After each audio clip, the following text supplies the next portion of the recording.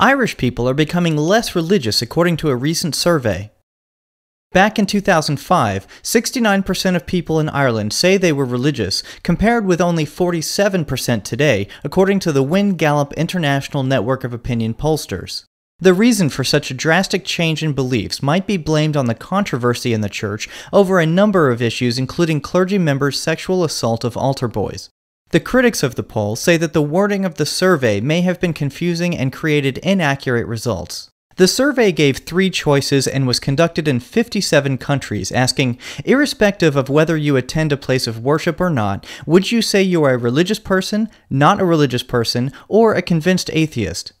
The new study also shows that Ireland has joined the top 10 atheist countries, with 10% of those polled responding as convinced atheists. What do you think? Are we as a society becoming less religious in general?